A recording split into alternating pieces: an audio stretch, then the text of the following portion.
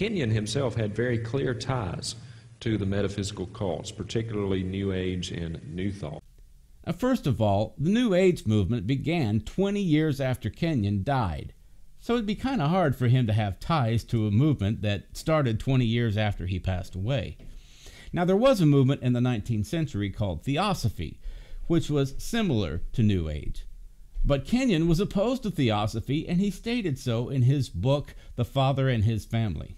Kenyon was also opposed to New Thought, and made that quite clear in his writings.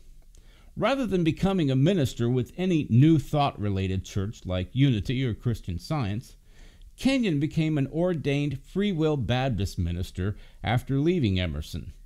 This is all well documented in Joe McIntyre's book, E.W. Kenyon and His Message of Faith, The True Story.